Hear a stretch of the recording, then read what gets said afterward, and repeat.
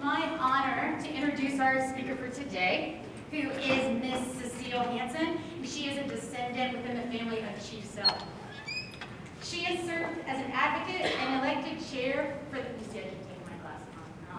the elected chair for the Duwamish Tribe since 1975, where she originally got involved because her brother was arrested for fishing on the Duwamish River. Correct? I got lots of stories about that. Awesome. So I won't say anything else about that because she has lots of stories about it. Over the past 40 years, she has led the struggle of the Duwamish to correct injustices facing them, including the loss of their traditional lands. Y'all know the Duwamish lands, where we're at right now, was Duwamish land. All of Seattle, Duwamish land. Most of King County is Duwamish land.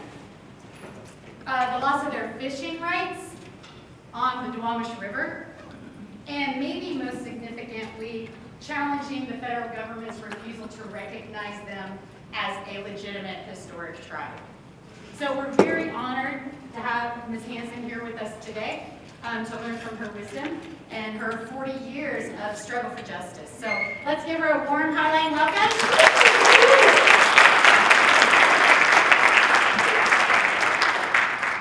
Well, thank you for the warm reception I'm getting today. I'm here to speak on the behalf of the Duwamish Tribe. And if you never remember anything, remember that Duwamish means the people of the inside. That's what Duwamish means. So if you don't remember everything I share within the next hour or so, Duwamish means the people of the inside. But I'll tell you more why they're inside. As I get started, I'm so delighted to be able to share what I've known in the last 40 years, or 41 years, regarding Duwamish.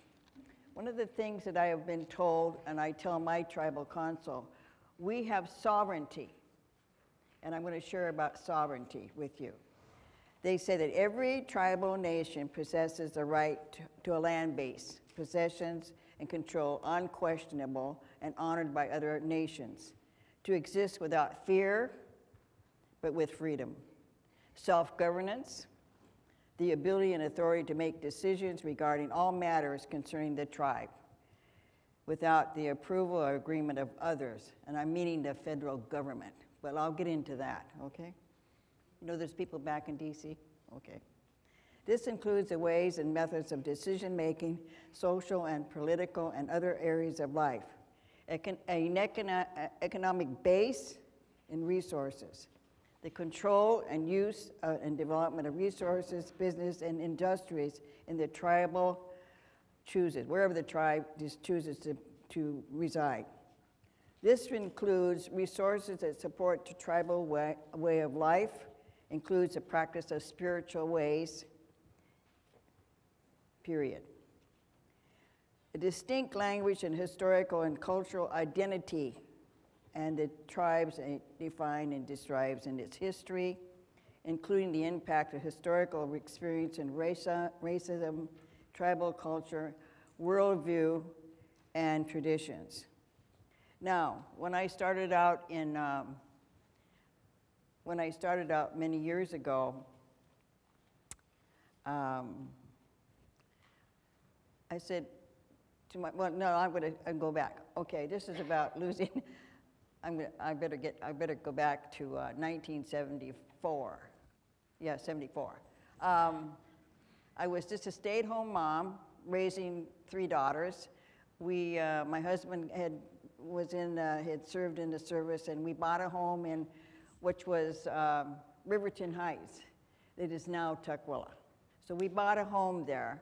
So I'm just a stay-at-home. My husband said, you don't have to work.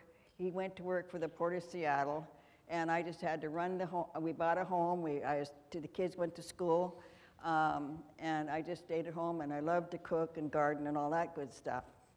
And my dear brother, who was fishing, that was his livelihood, to fish, and he was fishing in the Duwamish River. Anybody know where the Duwamish River is? Okay, good. Okay, that was his livelihood to support his family. He was married to a lady in Auburn, And so my cousins and my brother fished in the Duwamish River. Well, when they were fishing there in the 70s, the Department of Fisheries guys would stop him and said, "You can't fish," and told my brother, "You can't fish here." And my brother said, "I'm Duwamish." So they would cite him, give him a ticket, and he would, before he could see that guy coming, he was smart enough to throw his fish up in the bank, hide them so he could come back and get them. Because to sell them, so he'd have some money for his family. So he did that for a long time, and this one particular day, he showed it up at my house, and he was just upset, and we talked, and he calmed down, and this particular day he said to me, "You've got to get involved." I said, "To do what?" Because he just got a ticket. He said, "Well, just go to a few meetings." Now, this is 1974. And having not been involved in tribal business or anything, so we start meeting with the Department of Fisheries, meeting with other leaders, and then the former chair of the Duwamish Tribe, his name was Willard Bill. Well, come to find out, he was not only Duwamish, but he was Muckleshoot. Ooh, that's where he's from. And I'll bring up about the Muckleshoot later.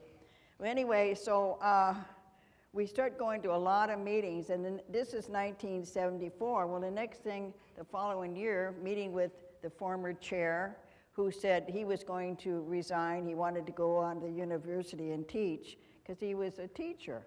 I said, "Well, okay." So he handed me the chairmanship on an interim basis, and the following year they had a meeting, and I was elected chair. Well, I don't, what does that mean? So I said, "Oh my gosh, I'm a chairman of a tribe, but I don't know what I was doing." But I didn't tell nobody that.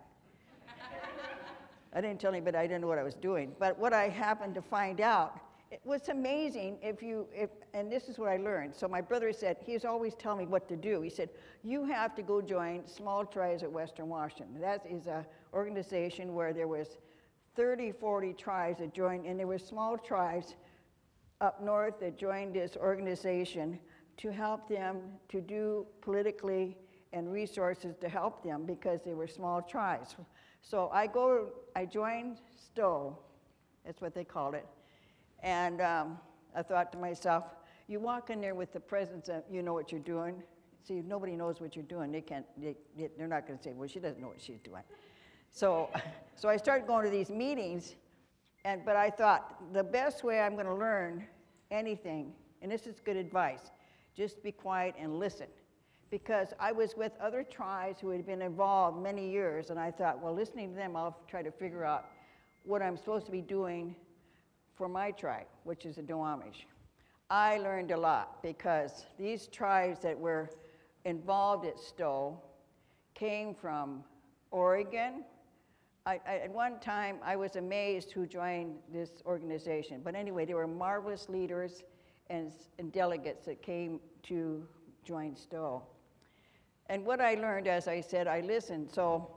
And then they created this organization for non-reservations. And in the meanwhile, getting back to the fishing thing, I said, "Oh my gosh, and then we start dealing about the lack of fishing." What happened is that we lost our right to fish. Does anybody know what the Judge Bolt case was? Few know. Well, what happened was when we lost our right to fish, we went to court. Now, there was other tribes that I was working with, and I'll name them here, if I can find the list here. The list of these tribes that I start working with was the Samish tribe, Snoqualmie, Snohomish, Steilacoom. Let me see. Did I say the College tribe down south? The Chinook. There was about 7, 8 tribes that I start working with, and we were all fighting for resources and fishing rights. In the meanwhile, what happened was, because we were fighting for fishing rights, we lost the right to fish. So what we decided to do, well, we'll just go tell the government who we are. In the meanwhile, they created this itinerary or this rules how to prove who you are. I say today, after 40-some years, no person on the face of earth has to go prove who they are. I don't care where you come from. And I just did a speech this last week. I don't care where you come from. Chinese, black, Indian people. I mean, we have a ballpark of different people who now reside here. And why is it the Native Americans of the United States have to prove who they are? Oh, well, that's we did, because we wanted our fishing rights in the Duwamish River. So we started, well, we got the rules from the Department of Interior, or the BIA, the Bureau of Indian Affairs, and they sent these criteria that we had to prove who we are.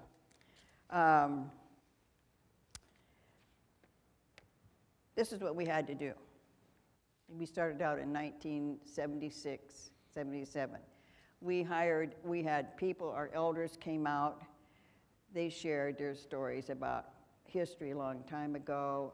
We got historians that knew something about the city of Seattle. And but this is what we had to do. This is really mind-boggling what they told us we had to do. So I'll name a few of these things. The tribe has a distinct community since historical times. Tribal leaders have held continuous political authority over its members since historical times. The tribe must have existing criteria for tribal membership. Tribal members must descend from the historical Indian tribe. Many tribal members must not already claim memberships in other federal recognized tribes. Well, I always said we always was recognized, and to lose our fishing rights, which we did, meant we weren't recognized anymore, and we couldn't fish in the Duwamish River. It is the most disgusting process to prove who you are, because we worked from the 70s up to the 80s, probably 10, 15 years, writing these petitions to prove who we are. And it was and I just remembered myself, I said, oh, we'll just go get this petition prepared, we'll present it to the federal government, and we will get recognized in 3 years. Guess what happened? Well, I'm going to tell you what happened. Because, okay, we started out in 76 or 77, our petition. We got a negative determination, which I don't know what that means. I have yet to find out why they sent this memo saying, well, you have a negative determination. Okay, 76, 77. In 2001,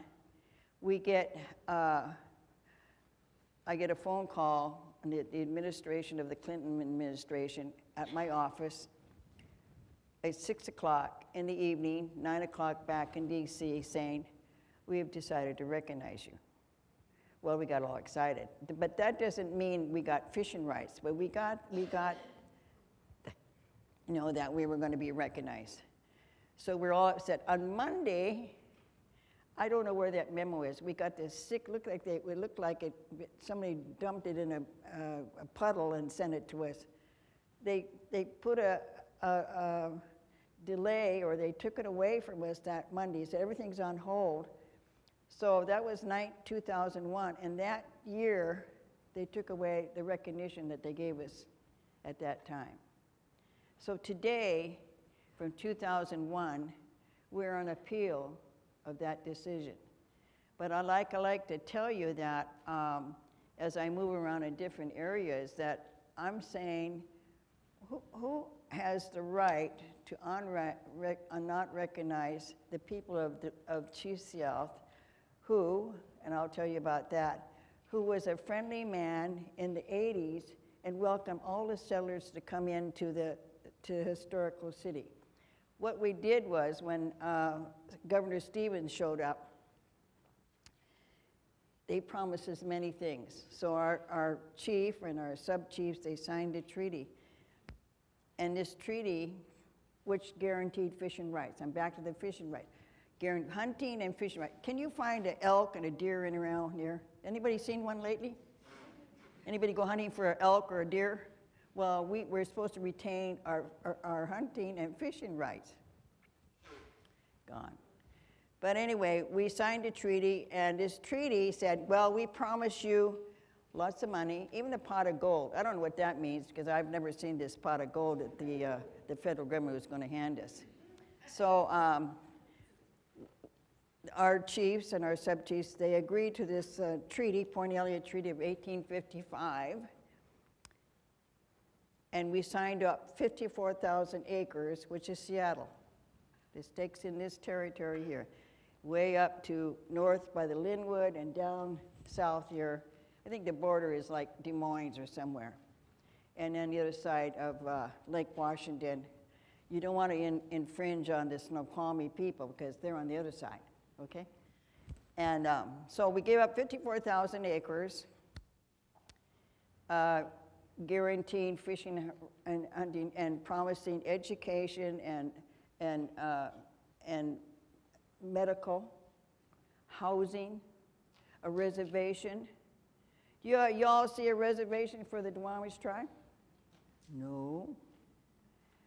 But I must say, I have to bring it up now to the present, because what we were able to do in the, when we were waiting for this appeal on our recognition, a man and his wife approached me, and he said to me, he said, Cecile, he said, I would like to get you some land. I said, what? Because we had tried to find our own headquarters. We didn't have, see, our elders a long time ago, they held their meetings and get-togethers in private homes. We're talking in the early after the treaties, 1855, and our people, our leaders, and then after that, 1900s, where they were meeting in houses. So they never had a little place where they could call their own. So I decided when I was the chair, I said, we need our own place. So we had an office in Renton, we had an office in Burien, but every time, and then we were going to have our own headquarters at Fort Dent. You know where Fort Dent, that's a beautiful park. Everybody know where that is, Fort Dent? What? Thank you, they know. That's where they play all kinds of sports. It's by the river there. And it's just, if you know where South Center is, you know where South Center is? Well, I'll just go around the corner and there it is, over there. Well, we had an architect that was going to build us our headquarters, and when we were going through this process, one of my tribal members and the lady that worked for me, and we were going through this process. It was weeks, and we were going to meetings. The next thing I know, we were meeting with the lawyers. We had a lawyer, and the lawyer said to us, well, even if you were to have this headquarters there, you'll never own it. I said, the deal's over. If we build a complex, which is our headquarters, we want the place to be ours. Well, what the deal was, is that park belonged to the city, and they would not give the land to us. But that's okay. Now, getting back to old George is my friend, who said, I'm going to help you get some land. Well, I was kind of disappointed, but I didn't want to display his offer. I said, okay. He not only found us a little piece of land, 2/3 of an acre, he put the first $10,000 down. Now that's a friend. So we just geared up and we start raising money, 2/3 of an acre next to the Duwamish River. That was great. Now, I say to us, and you can take this wisdom if you want to believe me, there is no coincidence of the two places we try to find our headquarters, we end up by the river, by historical villages right across the street. So we raised the money, paid for the land. I think the 2/3 of an acre was over $250,000. Remember, we gave up 54,000 acres. We didn't get a little res, but we got now, I like to say, 2/3 of an acre. And that's great. Well, I have a friend who is an architect, and he's a tribal member, not a tribal member, but he's a member of the Blackfeet, and he was a local person that lived here. He designed our longhouse, and we raised the money for that. Took us about 5 or 6 years, because we don't get no money from the federal government. And we were able to raise over $3 million to build our longhouse. So we now have our own longhouse and our culture center on the Duwamish, next to the Duwamish River. And then we have people who advocate to clean up the Duwamish River because it's polluted. And I want to let you know who's able to fish in that river today is the Muckleshoots. Now the Muckleshoots have a beautiful reservation, lots of casinos and bingo halls and da-da-da-da-da. But they never signed a treaty. Never signed a treaty. So I have it's my hidden agenda to be a little irritated that they're able to fish in the Duwamish River and we're not. Excuse me. I hit my microphone. But that's the deal. So, and one thing about political stuff, I was told, and I don't even have to even reach out to what's going on because people will call. Well, we got this message. The reason that we're not able to get recognition is that there's tribes that don't want us to have recognition. And you know why? I'll tell you. They think we want to build a casino. And I said, yeah, we do. I'm going to tell you where. And I'm joking, because I'm always joking. I said, we want a casino in the middle of Elliott Bay. A beautiful ship. And the ferries better move over. I mean, but I think that's a wonderful, because I remember when the Puyallups they had a casino, was kind of, before they even had a big giant casinos all over the place. They had one that was kind of set back, but it was a big ship that they brought from somewhere, and their casino was a beautiful place. But the thing that really irritates me is that to oppose us because we want a casino. Never in my involvement in 40 years did my council vote, well, the reason we want recognition is we want a casino.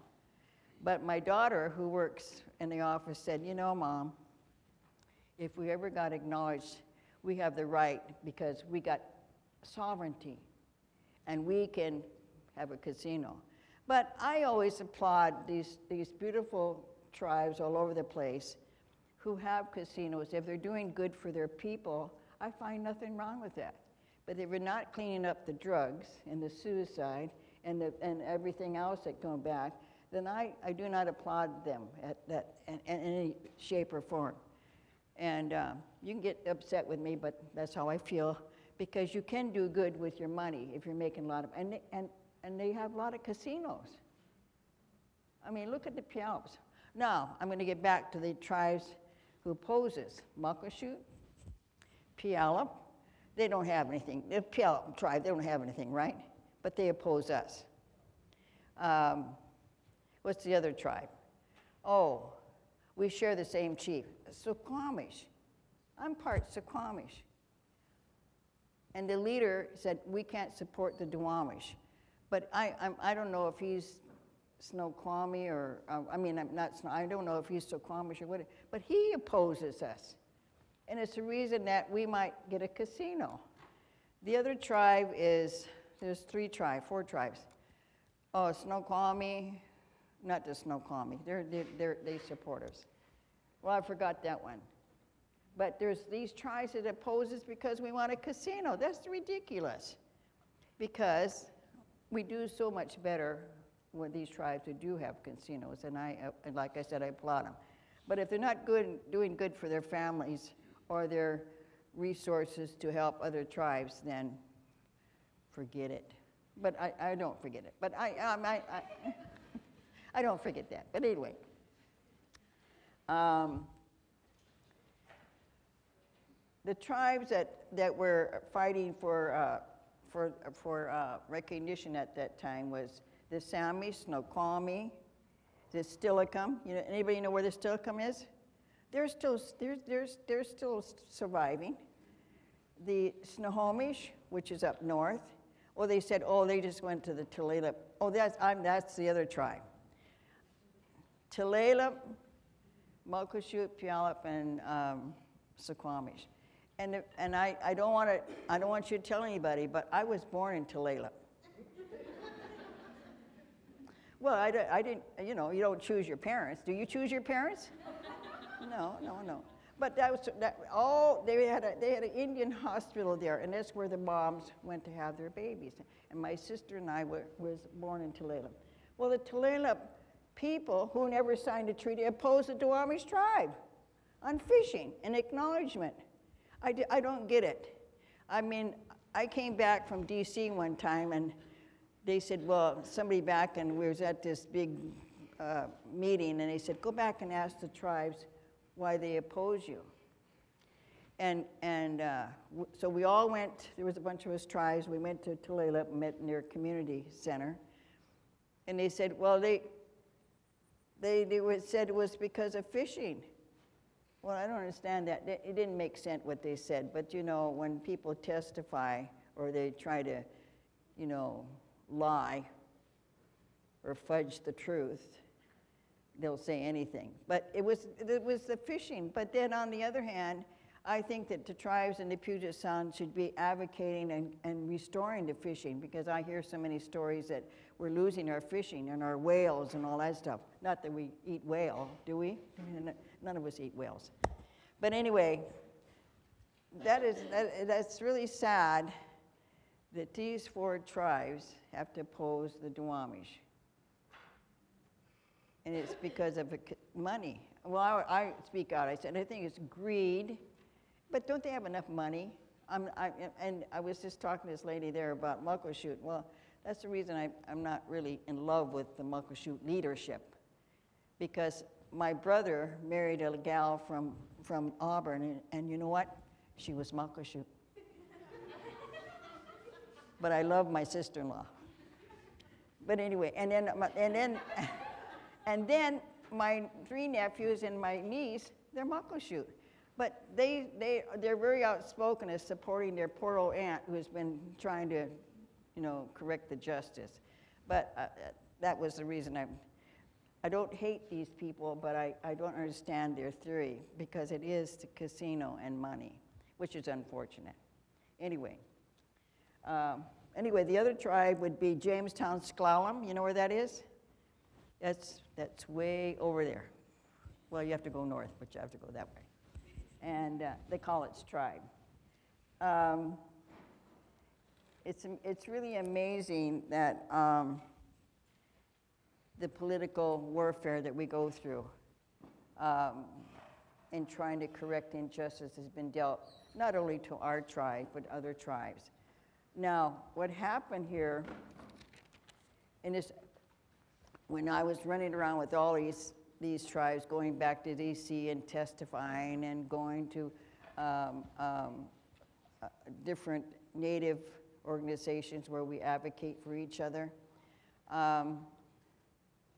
And then the next thing the breath knows is some of these tribes got recognized. The Samish tribe, Snoqualmie. Oh, one time I was at a tribal meeting. I'll tell you this story. And he said, I have to talk to you, Cecile. And this is the chairman of the Samish tribe. Because we're asking for support of all these tribes to support us on our acknowledgement process. He said, the reason I can't support you, Cecile, is our machines they don't have a casino, but they got machines. So we can't speak up because they'll take the machines away from it. And I suppose the machines were down in Muckleshoot or whatever. And I thought, well, that's not very nice. He's got casino, machines, but he said, I can't speak up for you. So he turned his back on me. The Snoqualmies, they're doing quite well. Anybody went to their casino? Okay. It's okay. It's okay. It's okay. No, I've been up there because the leaders up there, we went up there, we had a birthday party for one of my, we had lunch up there in their beautiful casino there. But yeah, I've been there. And the casino people are my friends. But they're busy. They're busy they got casino and they're trying to run that beautiful facility. It's really wonderful. If you have a chance, not to gamble, go up there and have lunch. I mean, I'm telling you, it's really, really nice. And even though she went there, I think, is she the only one that, did you go up there too? Yeah, it's very nice, yeah. Jamestown Sklallam. Now, the chairman of that tribe, he's been there. He said, I support the Duwamish, but they don't advocate for us. I think the point I'm trying to say that politically, these people have a lot of ammunition that they could speak up on behalf of the tribes who is suffering the injustice of being not recognized. Anyway, the College tribe, and on my father's side, he's part College, and those people got recognized, and I guess they're building a casino too. I haven't been down there, but I used to see those people when they came to our Stowe meeting. Well, that's okay.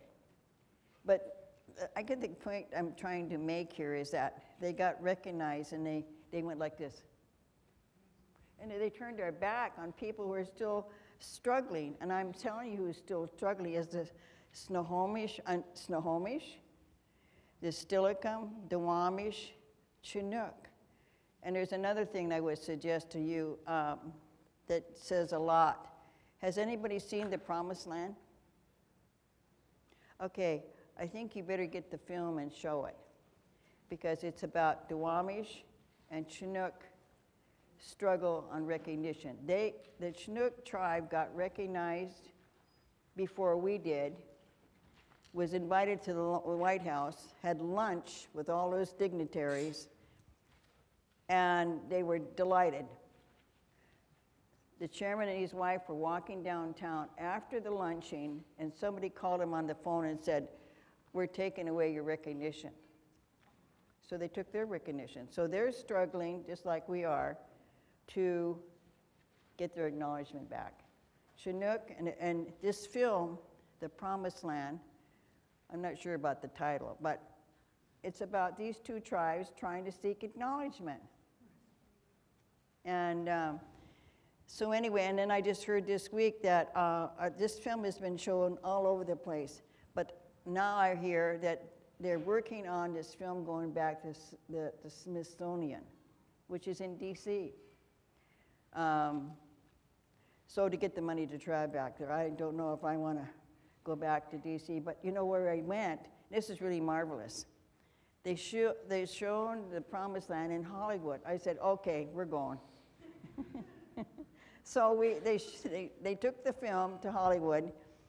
A bunch of us flew down to Hollywood because I'd never been there. And we stayed there and they showed the film.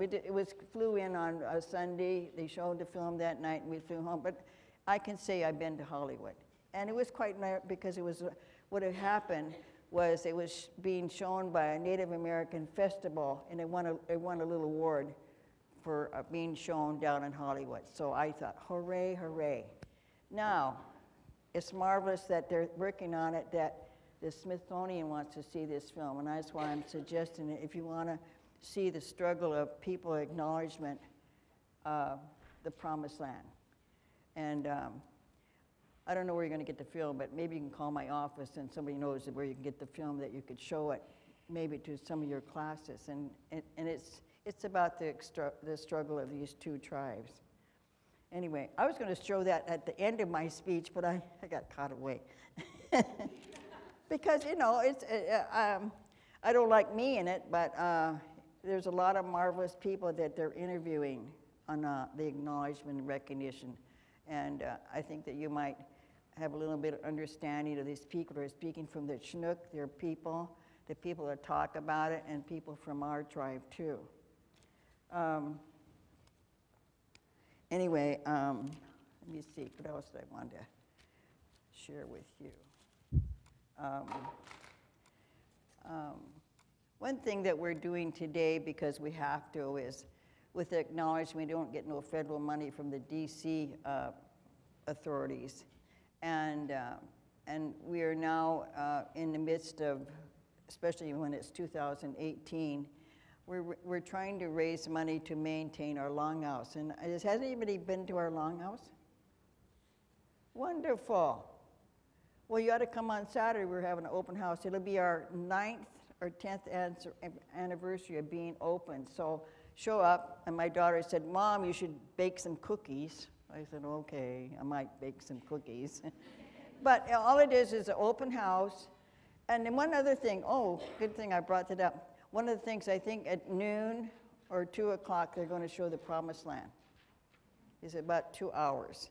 So it is just drop by and just say that you came and seen the longhouse, and it is an open house, and there's not going to be anything, you know, a heavy schedule. It's just that come in and the Promised Land is going to be shown. Going to serve a little coffee, tea, and whatever, and come join us. And you don't have to stay, just drop by, sign your name, and leave some money. No, I'm just teasing, but well, because we have to maintain our longhouse. Everything costs money. And and another terrible thing that happened before Christmas. Evidently, because we're so busy, I'm busy, my only job is to advocate on this acknowledgement and recognition process. Now, you know that when something goes wrong, something goes wrong. Well, our electricity and our heating went off, our refrigerator quit, we didn't have no light. I mean, anything was going to happen, quit. And then one of our tribal members, which I questioned their intelligence, had a wedding on a day there was no heating, no lights. And, but she wanted to have her wedding there. And they said that they were joking around later. They said if I showed up, I was going to kick everybody out. I did call back there. I said, there is no heating, there is no lights, and you're having a wedding in the longhouse? And so they kind of hurried along because they knew that if I came down there, I was going to kick everybody out. The reason being, well, no, you can't do that because we might get in trouble. But I felt bad, but she wanted to have her wedding there, and so she had her wedding, and it was dark, and they were trying to pick up their stuff and get out. And, you know, a month ago, it was dark at 4 o'clock, so they were still there. I'm telling you, the intelligence of these people. But I'm hoping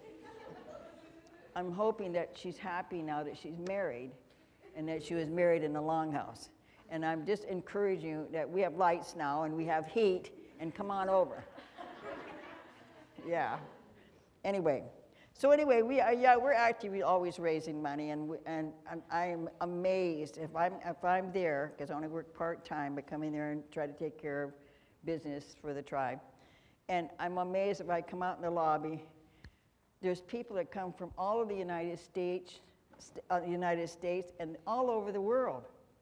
I can't believe it. And I said, well, how do you find it? They said that they catch a cab, or they come from the airport, or they're coming back and they're going to the airport, but they had to come here. And I'm always so happy that they come and find us. So there's no excuse to come to our longhouse on Saturday to say hello, because I can't believe it. So they hear about us. And I just applaud these wonderful people who travel all over the world and then come over us by the Duwamish River to our culture center to visit us. And not because they're curious. And I find that the European people are more curious about the history of the United States than they are. And we should be a little more better than them, but we're not. But I think, isn't it amazing that they care about the history of the United States and the Native people, and they do. And anyway, but like I said, we're always trying to raise money, and one of our people left, and so we're raising money because we need more staff people. We have a lot of wonderful volunteers that come and help us, and I was just told we got a lot of volunteers that are coming on Saturday, but actually, the volunteers that are going to come on Saturday on our open house, they really are not going to be doing too much because we're not cooking unless they want to serve a tray of cookies or something, and make sure there's enough coffee and tea and juice. I think we should have some punch too, but I'm just encouraging you guys to drop by. If you've never been to Longhouse, you got to come and join us for the day. Let me see now. And as I always say to everybody that that even though people don't think we exist, and somebody needs to find this out because you guys are going to college, because I read this the other day, that the federal government does not honor any treaty in the United States. So the Point Elliott Treaty of 1805 is not honored. All right, some get the benefits, some are recognized, but I'm telling you, if we were the first signers of the Point Elliott in 1855 when we lost everything and everybody got resources after us, there's something wrong. So, but they said the Point Elliott Treaty, and I called the Department of Justice to see how come nobody is realizing that we do have a treaty, and why isn't our tribe being fully recognized by the federal government by giving up so much? And it's not fair, but not fair is not fair, I guess. But I'm telling you, as I always tell it, we're still here because our people are not sitting on a reservation, but they're all over the place. And I think we're pretty close to 600 people. Well, and I encourage it. When my brother was fishing, and my cousin and a lot of people on the tribe, we were fishing on Duwamish River. My brother joined the Duwamish Tribe because he could fish there, and we got the descendancy because my grandma Chief Seattle is buried over there, and my grandma, so we're part Suquamish too, that they can fish in the waters, and that's good. Because I encourage. In fact, I encourage if you could sign up with another tribe and join them for fishing rights, then go. Because they like to said, they said, oh, everybody left the Duwamish Tribe. No, and the point I'm trying to tell you is the Duwamish is still here. We're still here. But I'm writing my book. I'm writing my book of 40 years. I would like to complete my book for the Duwamish Tribe, and then just give us back our knowledge, and I can retire to finish my book. I was just trying to, it's about this big, the stuff that I wrote, but you have to put it in a book form.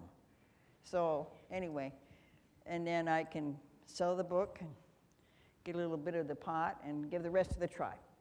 Anyway, I've tried to kind of ballpark about our whole tribe, but Duwamish means the people the inside, and we're still here, and that's it.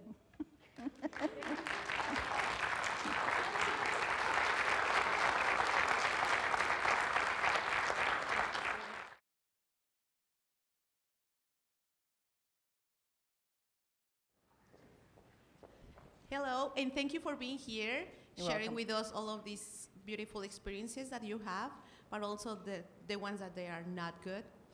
I would like to know, you mentioned something about education. What part of the deal, of the trial, they respect about education for your people? And what would you like to see more for your children about education?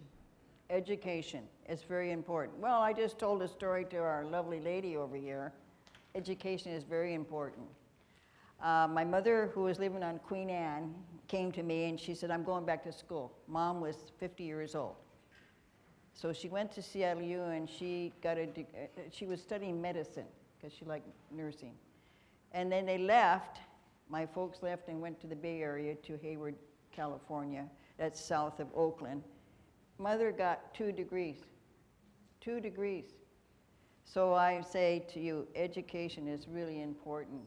And I had told my mother one time when she was up there, I said, I want to become a lawyer. And she looked at me with that pained look. Well, then, what are you doing? In other words, I could have went to school and became a lawyer, but I was truly involved and committed and loving the injustice that has been dealt to the Duwamish tribe. And that's where my commitment was. So, and I love lawyers. They help you. Yes? I was wondering, you said that in order for DC government to recognize tribes, that members can't be from more than one tribe. But you also mentioned that some of your members from multiple tribes are members of other tribes too, like your chief from the Snoqualmie tribe is also technically Duwamish too, but they recognize him as a tribe but not you. So how exactly do you get around that even though they're not supposed to? I'm not quite sure how I can answer that.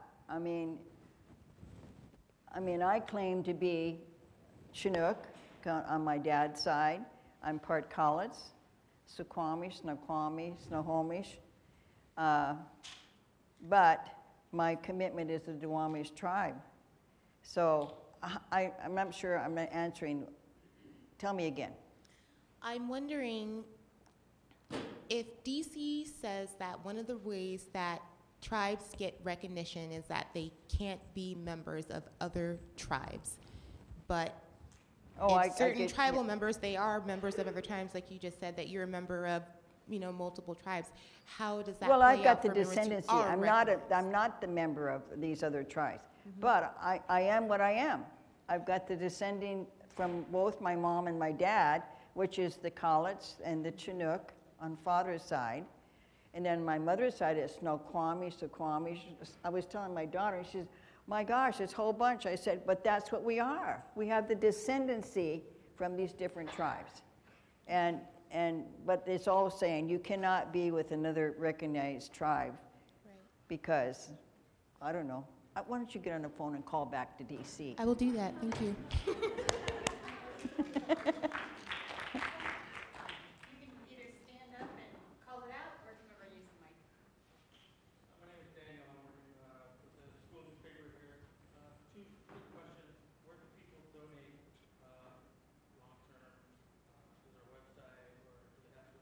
Well, I understand we have this wonderful website, and there's also dts@questoffice.net.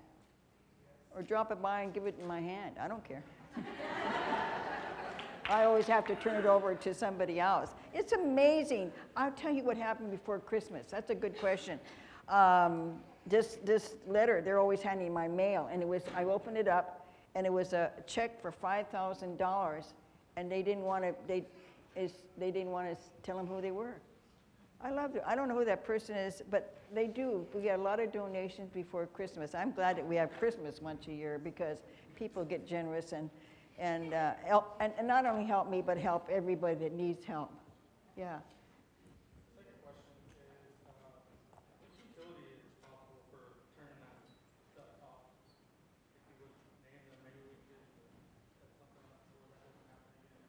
What now? What utility is responsible for the heat, the power? Oh, you know what? We had to hire somebody to come in, somebody who was very ignorant because he fooled around with 2 panels and didn't know what he was doing. Cost us a lot of money, and then we brought this other person in and they fixed everything. But it cost us a lot of money. But then on the other hand, we were so blessed with people donating money so that we didn't go in the hole. And then there's another thing that I want you to know about, and you can, good thing you asked that question. I should have wore that t-shirt, or you can get one on Saturday. It's called Pay Rent to Duwamish. And what it is, it was created by not us, it was created by these volunteers to help the Duwamish tribe to maintain our base. And so the last figure I heard at our last meeting, for 2 months, they've raised $17,000. It's probably more. But it's called Pay Rent, and you're paying rent to the Duwamish tribe because you're on our land. All of you. Well, I don't know where you live, but... But if you give up 54,000 acres, you're probably on the fringe. You know what I mean? Isn't that something? I love these volunteers who created that. They were even being questioned, well, why are you doing this? And then they said, well, Duwamish gave up 54,000 acres, we should pay rent. And I love these volunteers. Yeah, I think they're wonderful for creating that, because I never would have thought of that. So does that help you? Great. Anybody else? I just want to say thank you again for coming and sharing and allowing us to be on your land, although I know it hasn't been voluntary. I'm interested, the Duwamish are kind of in this, aren't there similar situations with a lot of other tribes around the country whose land is under big cities, and there's an endemic problem around the country with recognition of urban tribes, I assume, because if there's recognition of that, then that would show the incredible amount of the incredible amount that's owed to those tribes. But is it true that, like I thought I heard, but I don't know if it's true, that there's no tribes around the country who have land that settler cities have been built on that have got recognition, and I assume it's because they don't. It would be a very expensive recognition if it went through or whatever. Is that true, or is that not true? Are there any cities that have recognized the? All across the country. Really? Okay. Yeah, because there was nobody here before they started arriving on the East Coast. And the thing that really is troubling is that they forget that there were Native Americans here first. And they push them out and shove them and everything else and take over their land and forget that they had the land first. And so I hope that answers the question, because we're not the only Native group that suffers that injustice of being pushed and being on our land. I don't care where you go. No, I guess what I mean is that injustice is especially shared. It's kind of the same situation with other tribes who have cities on their land, because I've heard like the tribes have got recognition, like you were talking about with Muckleshoot and Snoqualmie, are ones that are kind of outside of the cities, right? But it's tribes that have land that their cities on top of always have is it true that they always have trouble with getting that official recognition status? I'm sure they do. I mean, in fact, I just heard last week, I've got to get on or ask somebody to help find it. They said that 3 tribes last week got recognition. Now, I don't understand. I mean, I hate even calling our law firm to ask them about where's the process of our appeal, because I get the same answer. And that makes me frustrated and sad. So I don't want to be sad, so I don't call a lawyer, because I don't want to hear the same jazz that, okay, it's still sitting back there in DC. But it's always my hope that the outcry of people who live here in Seattle say it's about time that the Duwamish gets their recognition. Because, one thing I say today, I'm saying I don't see the other tribes trying to help the homeless people. And I say if our tribe was recognized, that would be one of the things that we could help the homeless people, because it's disgusting to see these poor people up in the woods in their little camps and stuff. And even though the new mayor came in and said she was going to deal with it, I know she's only been on about 6 weeks, but come on, it's time to deal with the homeless people these days. I mean, they're there. And so I just say of acknowledgement with the Duwamish Tribe, because we're homeless. I mean, we own 2/3 of an acre, but, it's not, that's our res. Well, it's our land. But anyway, that's the point. Yes?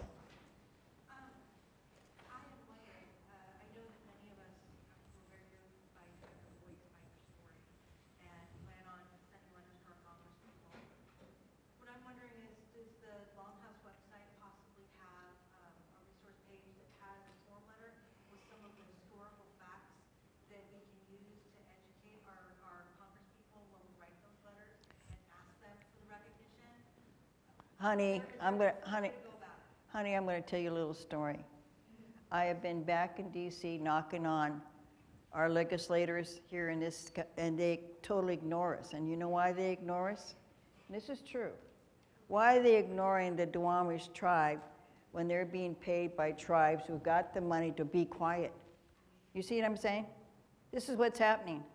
Because I've been in Murray's office, Jewel James, what's her name? Jewel James. Oh, maybe, no, Sally Jewell.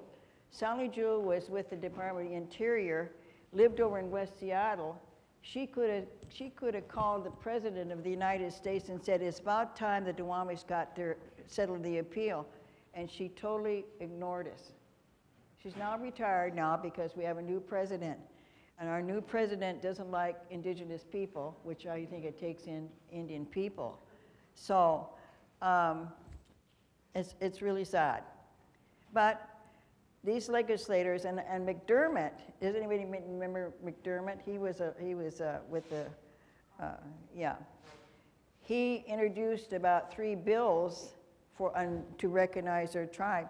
But he started it, but he didn't do any lobbying back in D.C. You can put a bill in there, but if you don't do anything, it's just going to sit there and it dies.